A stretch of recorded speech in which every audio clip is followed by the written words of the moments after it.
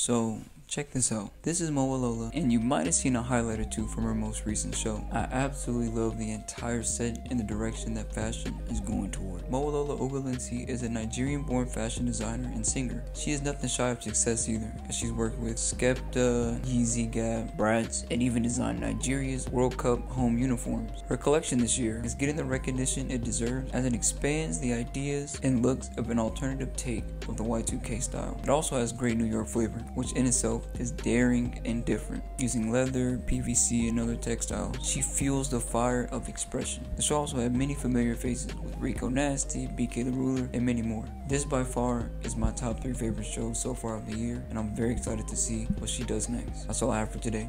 Thank you for watching.